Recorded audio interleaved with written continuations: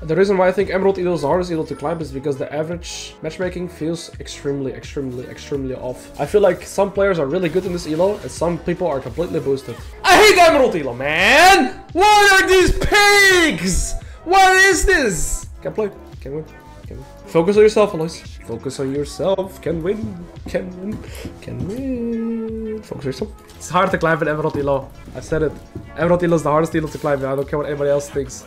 This Elo. And again, I have plus 14, minus 17, so... But imagine I'm playing now with plus 15, minus 30. Yeah! I would play League of Legends. I would come back from, I don't know, my work day and play some League of Legends. Yeah, it's gonna be fun playing a little bit of Emerald Elo, you know? It's gonna be fun.